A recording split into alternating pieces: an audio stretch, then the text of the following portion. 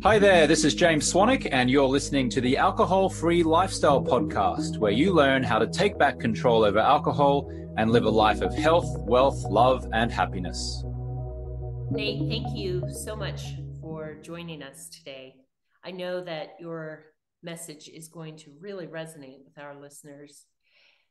I'll start this with telling our listeners the inspiration for this podcast. Nate and I had a conversation a couple of weeks ago about Nate coming into Beyond 90, which is our program which takes our members from 90 days up to 1 year alcohol free, which is important when you are overcoming a habit, a dependence, an addiction to alcohol. Nate joined Beyond 90, and during our conversation, he used a phrase that just really caught my ear. The phrase was virtuous cycle. Virtuous cycle. Nate, can you let our listeners know what that means and what that means to you during the process of having released alcohol? Sure. It's good to see you, Victoria, as always. I'll start with just the definition of virtuous cycle. So, a virtuous cycle is a chain of events in which one desirable occurrence leads to another, and that further promotes the first occurrence, and so on, resulting of a continuous process of improvement. And so, the one desirable occurrence for me was the decision to live alcohol free and join P90. And then throughout the course of, as the weeks ticked off in P90 and started understanding more why I drank and my eyes were open to the world beyond alcohol, I started experiencing things that were very positive in my life that made me want to further double down and buffet and strengthen my decision to live alcohol free. Great, thank you. Thank you. Nate is generous enough to have agreed to share some of his story. What led him to making that virtuous cycle decision? So Nate, can you tell us a little about your background and how you came to the moment of joining Beyond 90, Project 90? Sure.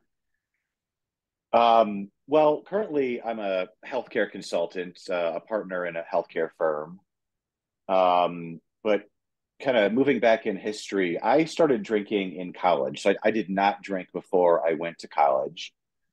Discovered alcohol early on in college, and then just kind of went haywire with using alcohol during college.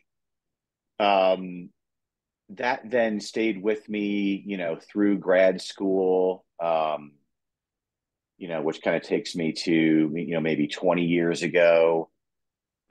Still, maybe during the week cut out drinking, but at parties that we would either host or parties that I would go to, getting drunk was the norm. There wasn't any, just having one or two glasses of wine or cocktails or whatever.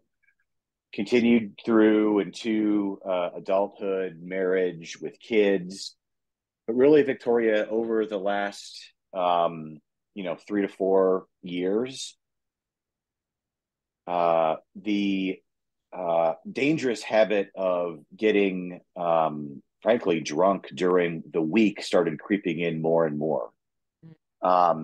Drinking alone, hiding my drinking or trying to. We can really never hide our alcohol from our family, as we all discover sooner or later from my family.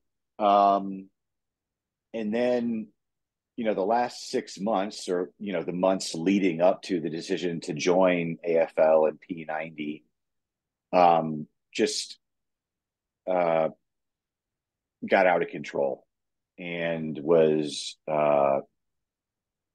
leading me versus me leading it or controlling alcohol. Mm-hmm. And so that, so then we arrive at the decision, if I may, to join P90, kind of the episode there, or would you like to Mm-hmm. I'd take like it to somewhere just else? dive into that. So, if I'm hearing you correctly, you didn't drink at all in high school. You started in college and you really liked it. Yeah, it was pretty quick from 0 to 60. Maybe like a Mm, second. wow. Um, Wow. and turns out there's some kind of family history of that, as I've now come to know Mm-hmm. more about. I guess I'll say my susceptibility to alcohol. But Mm-hmm. yeah, it did not take long for me to enjoy alcohol immensely, and Mm, it mm-hmm. just you know stayed with me really kind of ever since. Ever since. Yeah. I highlight that because I think it's important for people to understand that this can look different for different people. Uh, you've heard my story, Nate, that I drank in college, had very few consequences, just some hangovers and, you know, silly experiences. Got married out of college, had my children, barely drank. I thought, because I also have a family history, I thought I had dodged that bullet. And when it came back into my life after the passing of my mother, I was having panic attacks and such. It was very, very slow. It was a very slow descent. And that caused cognitive dissonance because it didn't look like what I thought problem drinkers looked like. I thought, wait. So for our listeners, I think this is an invitation to release preconceptions about what a problem drinker looks like. We can look very, very different. Our experiences may be very different, but the feelings are the same. And then when you grew up and had a family, you did what so many of us do, which is put some boundaries around your drinking. Oh, this is a little too much. I'm a husband, I'm a father. I'll just do it on weekends. Except I feel like when people do that, and I did it too, I, manage, budget my days, budget my drinks. What would happen? Tell me if this happened for you. It sounds like it did. Uh, I would squeeze all of my drinking into those drinking approved days. Is that what it was like for you? Absolutely. Yeah. Mm-hmm. And then slowly, because alcohol can be relentless, the weekends weren't enough. You weren't able to scratch the itch enough on the weekends, and that's when things started getting really sticky and sneaky. Yeah. Um, for the longest time, any party that we would throw, speaking of, kind of compartmentalizing it to weekends or parties that we would go to, just included a lot of drinking, which, as you kind of mentioned, was normal behavior and still is normal and accepted behavior Mm-hmm. everywhere.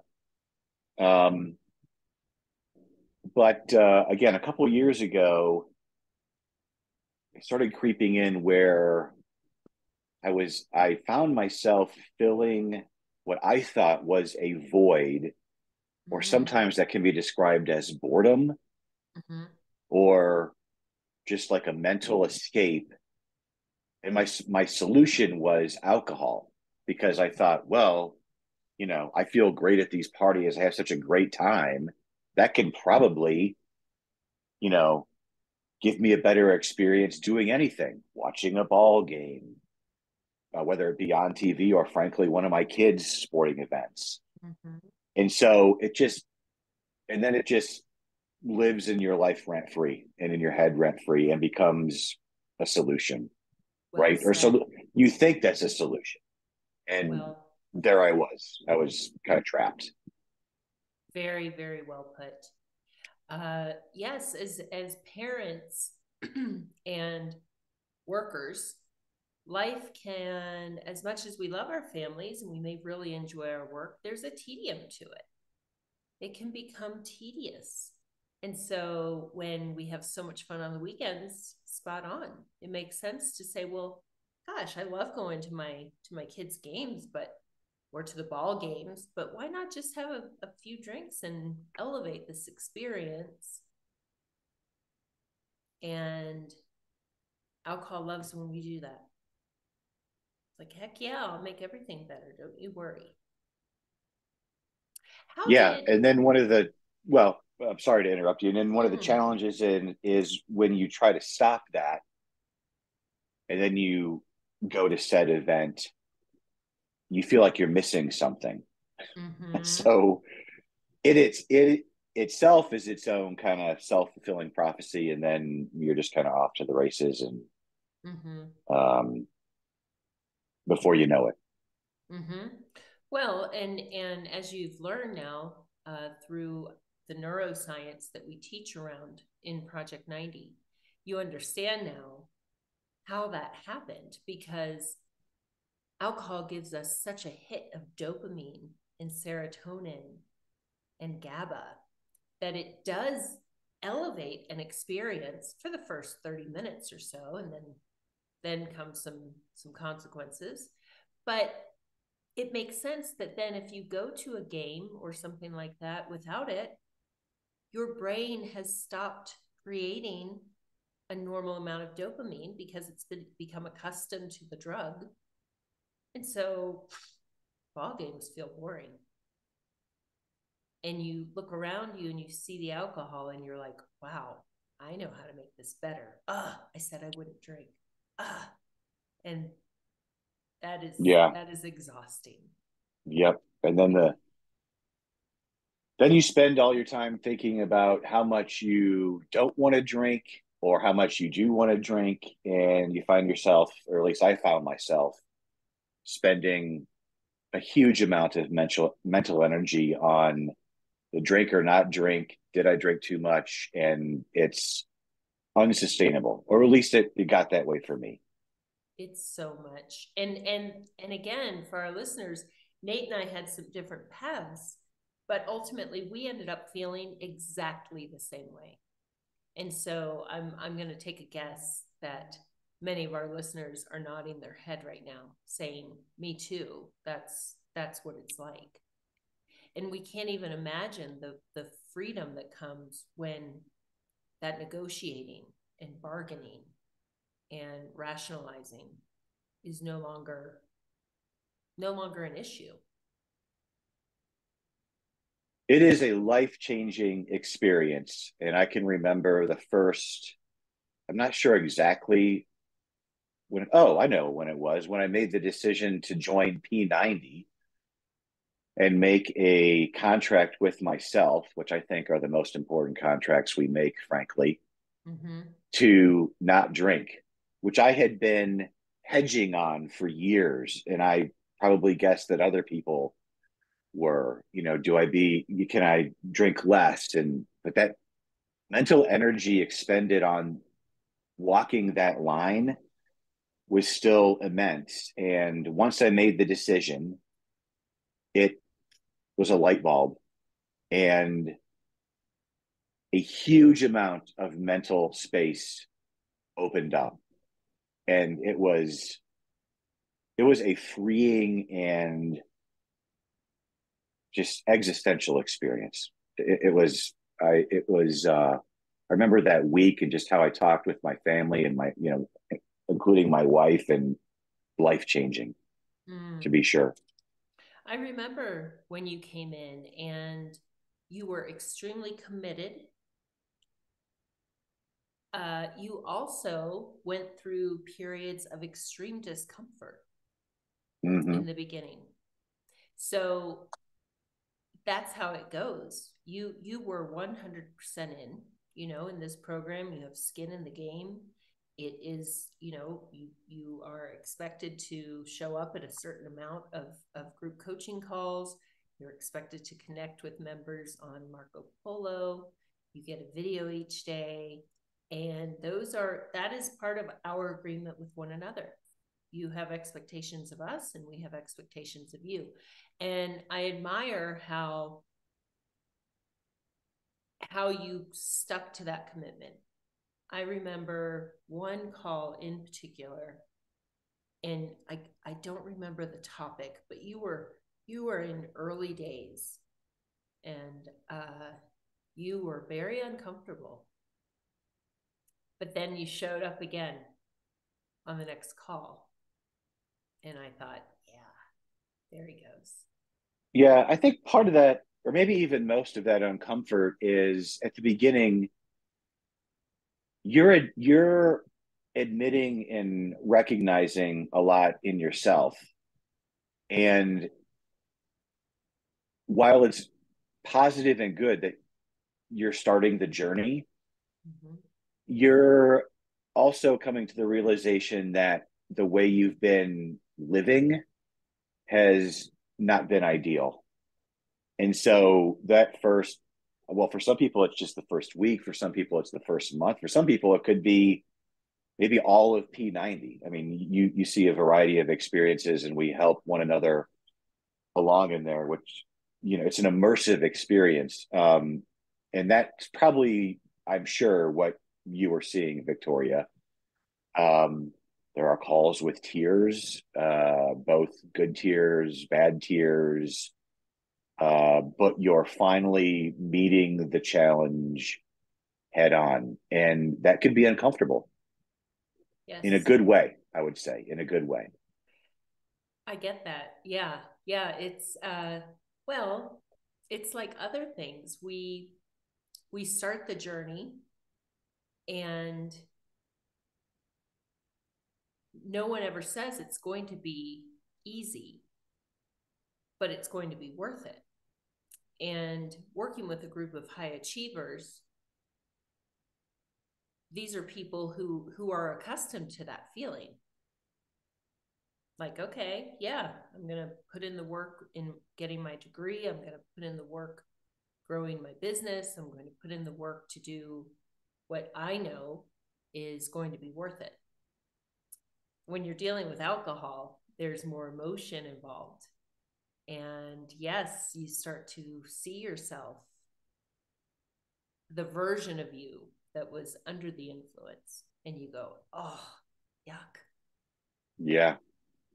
There's some cringeworthy moments, but that just can also, if you use that, I guess, those uncomfortable feelings, that can keep pushing you Yes. to change that around.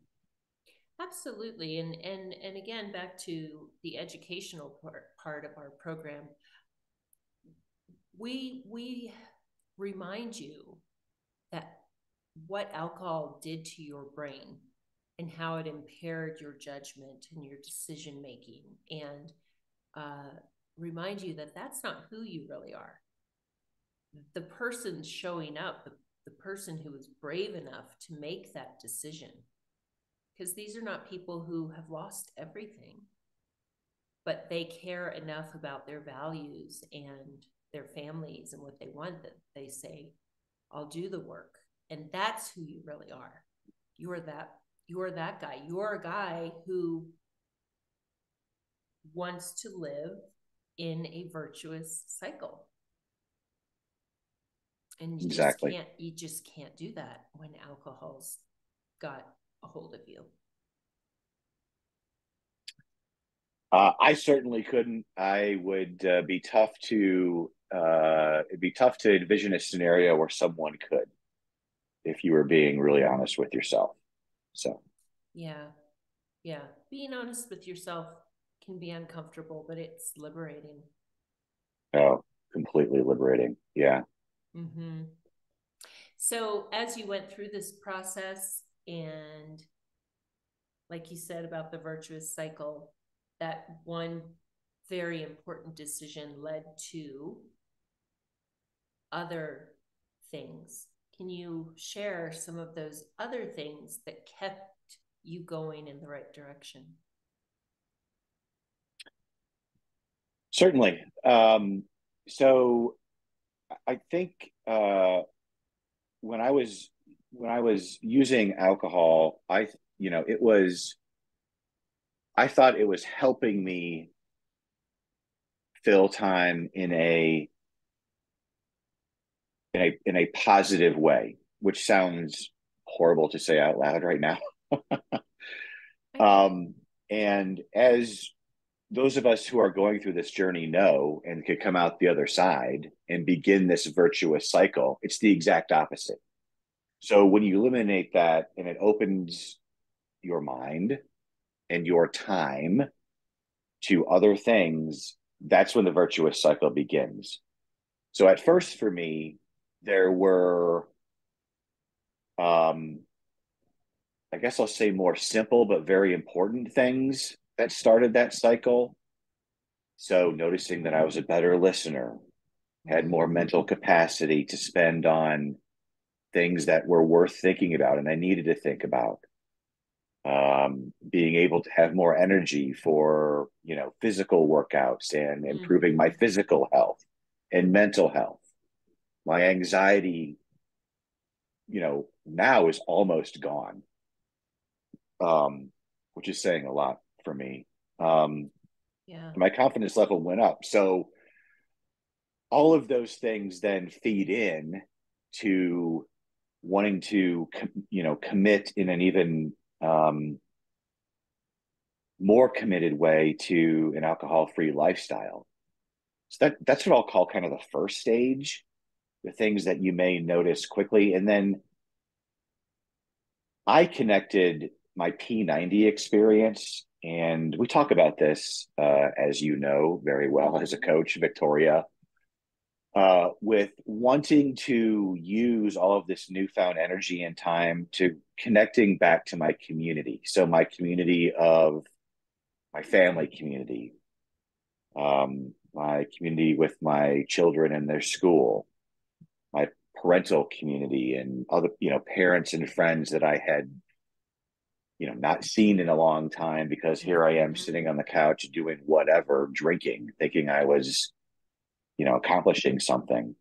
And then for me, my spiritual community, and you and I have talked about that. I happen to be a person of faith, but spiritual can mean anything you want. There's a huge spectrum on there, but you then, without alcohol, have that time and mental capacity to reconnect with your spiritual side. And it's the joining of those communities, Victoria, that really started the major virtuous cycle in my life, because that is so rewarding personally. And then you're giving back. Yes. And, giving back to your community, giving back to, being a productive member of society, your little village around you is extremely rewarding. And that's the virtuous cycle that I now find myself in. That's amazing. I know many of us, myself included, and many of our listeners can connect to that because they have multifaceted lives. They have their professional organizations, their community organizations, their kids, their schools, the churches, or whatever other growth things, their yoga community, whatever it is. Alcohol isolates us. And even, I'm curious, Nate, even if you weren't spending your time sitting on the couch drinking that particular day, I'm wondering how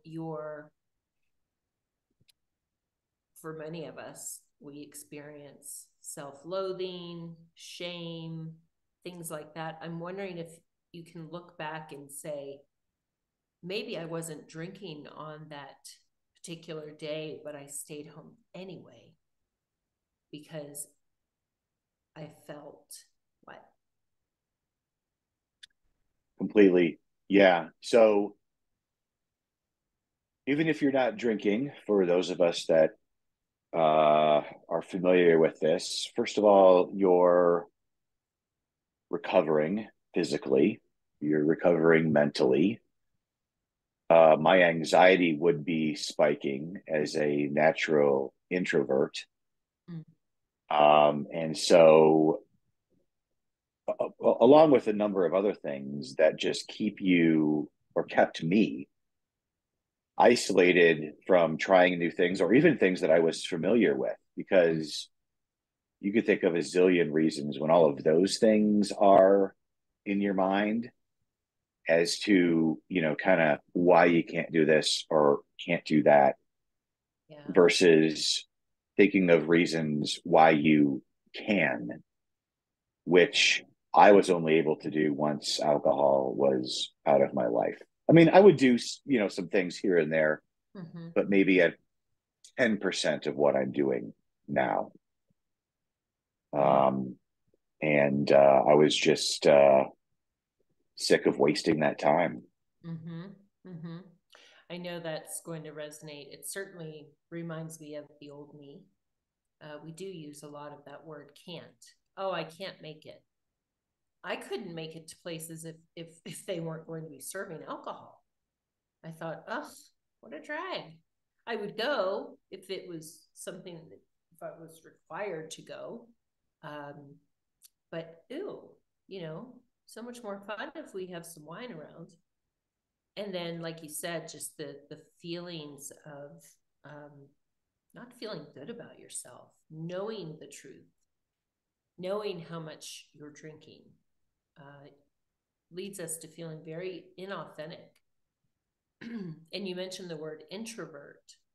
I don't know if you've paid attention to this, Nate, but so many of our members are naturally introverted. So when it's hard enough for us to go out there and engage and be seen. And when you're feeling that way about yourself, having secrets and things you don't want people to see, you're going to find reasons to stay home, even if you're not drinking that day. Absolutely. Yeah. Yeah. Because I was in the mental state of thinking I needed the crutch of alcohol to engage properly in all of these activities. Physical activities, probably not so much. I mean, I wouldn't, have a few beers and then like go for a run or anything. Yeah, Although that's good. I, I, I'm surprised I didn't actually, now that I think about it. But yeah, it's all of those things. Right. You just invent ways that you can't do something or you shouldn't do something, or it's going to be tough without alcohol, versus when you're living alcohol free, even if something is new, or something that you're reintroducing yourself to, you're so much more awake and aware and able to engage that it makes the experience, frankly, even if it's a little uncomfortable because you aren't used to it, just that much more real. And that's what causes the dopamine, the adrenaline, all of the good biochemical rushes now, instead of useless old alcohol. Mm-hmm. Yes, we use the word curiosity a lot in our program. And instead of, oh, this going to this party is going to be hard, or whatever event, going on this vacation, having this conversation with someone is going to be hard. Uh, we use the word curiosity. Get curious. How do you know that? Are you sure? What if it's great? And you could see the light bulbs going off over people's heads. Like, gosh, I never even considered that it could go well. Yeah. I loved those conversations, and that certainly started me on the trail of positivity, the kind of what if. Mm-hmm. And even if I'm at a party or an event or whatever, and you kind of think, well, gosh, with alcohol, I was either the life of the party or you're constantly talking. Well, what if I went to a party and mostly listened? How would that? And it's actually really fun. And then you engage in things in conversations that are meaningful to you. I don't want to say deep in all respects, but deeper, maybe, more interesting rather than just superficial, which is, Mm-hmm. if you're at one of those parties and you're just drinking on, it's impossible. There was for me to get into a conversation that had true depth to it. Mm-hmm. Or if I did, I would forget it. So, Well, exactly. And I have found that because like you, I tend to be actually very introverted. I play an extrovert on demand. Push a button, extrovert. I mean, look what I do for work. But definitely on the more introverted side, naturally. I enjoy both parts of that of my personality in that way. Um, but I have experienced that I enjoy social gatherings and people appreciate someone who remembers them, someone who can recall things about the last conversation they had. I can't tell you how many times I went to a party and met someone for the first time, but it was actually the fourth. And hopefully, gosh, I can't imagine how that looked. It didn't look good. Hi, nice to meet you. I've met you 3 times, Victoria. Oh yeah. So it really does make us a valuable part of social gatherings because we are listening and we're remembering. yeah. And the magical thing about our brains is when you stop handicapping yourself with alcohol and you start re-engaging in these communities, Mm-hmm. as I mentioned that I have, and some of these folks I haven't had a meaningful conversation with in a long time, you actually start remembering things from years ago that with the fog of alcohol, Mm-hmm. I would at least never remember. Mm. And that's an awesome feeling.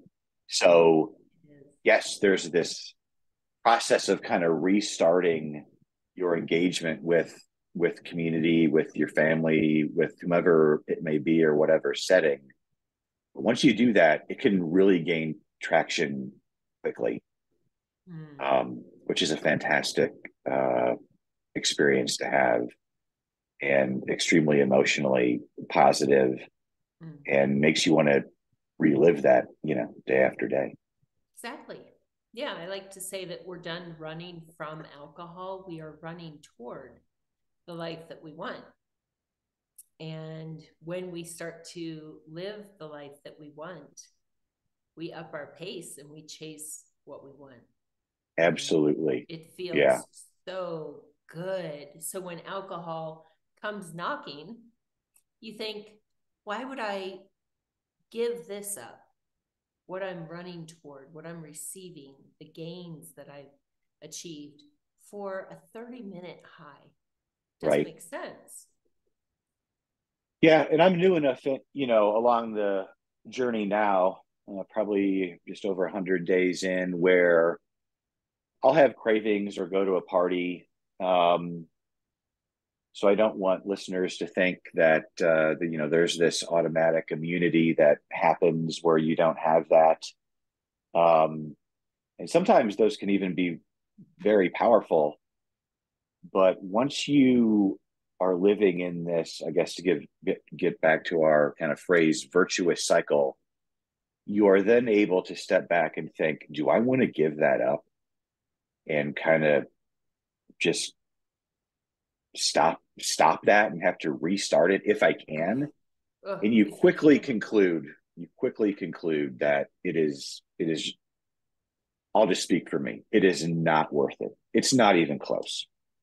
Mm-hmm. So it's becoming easier and easier, but once you're connected to those communities and people and chasing things, and like, I love what you said, the pace just quickens. So the cycle or the wheel gets faster and faster and faster because you're able to absorb and experience much, much more and handle a lot more. It's just not worth it. Right, right. And I love that you touched on on the fact that, look, yeah, I still get some cravings. As much as you're doing in your life, pardon me, as much as you're doing and achieving in your life, the physiology of healing from addiction hasn't changed. Your body is still learning these new ways of thinking and being. And alcohol hasn't forgotten your name. It's going to tap you on the shoulder. That's part of the process. And one of our goals is to liberate you from the guilt or shame or the I shouldn't be feeling this now, and understanding this is a physiological process, and the best way to move through it is with support, connection, accountability, and paving a life for yourself that will eventually make alcohol very small and irrelevant. So thanks for sharing that, Nate. So absolutely, as you move into Beyond 90, you are at about 100 something days now. What excites you? What are you running toward? How are you quickening your pace? What's ahead for Nate? Well, I mean, it's really just continuing that cycle. I guess I'll kind of repeat myself a little bit, but it's the further connection to community, and being a more, maybe even being a leader in some of these communities, which was unthinkable when I was using alcohol, at least for me. And that's what really has me excited. It's okay, I've now re-engaged with these communities. I would say I'm kind of benefiting from being in these communities more than perhaps I'm giving into them, or maybe that was phrased incorrectly, more than I'm adding to them. So the next phase in what I'm excited about is, being an additive member, being like a force multiplier to these communities and really showing my true potential, with these people and organizations that I really care about. So that has me excited because now I have all of this energy and mental capacity to commit to that. And, really the sky's the limit. And it's a great feeling. So well said. And I'm so excited that you are continuing in this community of, really just like-minded. This is, like-minded individuals who want the same kind of thing, working within our little community of Beyond 90, where you can share those dreams and those goals, and check in with us and tell us what you're doing, be celebrated, and if things get tough, be supported. Continuing that vulnerability that we just start to scratch the surface on in Project 90. It's really exciting. You have so much to offer in our little world, but certainly to the world around you. So watch out, world. Well, thank you for that. Yeah, Nate Schoell is back. Yeah, hopefully that's a good thing. At least Nate for me, Schoell it is. So Nate Schoell 2.0. That's what the world gets today and tomorrow. Sounds fantastic. So, fantastic. Well, thank you, Nate, for being here. You have a beautiful message, very inspiring. It's always an honor to work with our members and then have the chance for this time together to interview you and recap and dream. So thanks for sharing your experience with our listeners and spending time with me. My pleasure, Victoria. And thank you for your support and the other coaches. It has been life-changing. So very much enjoyed our conversation. Thank you, Nate. All right, listeners, until next time, take good care and have an awesome day. Thanks for listening to the Alcohol Free Lifestyle podcast. I want to load you up with some free stuff right now. So if you want to go to jamesswanwick.com/guide, I will send you my Quit Alcohol Guide, which has helped six-figure entrepreneurs and top professionals reduce or quit drinking. You can also text the word Quit Guide to the number 44222 if you're in the US, of course. It doesn't really work anywhere outside of the US, but if you're in the US on your mobile phone and you'd like that guide, text the word Quit Guide to the number 44222, or you can go to jamesswanwick.com/guide.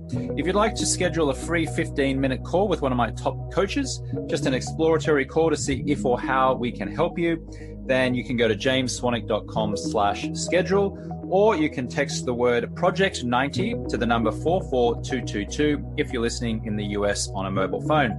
That's jamesswanwick.com/schedule, or you can text the word Project 90, that's one word, Project 90, to the number 44222.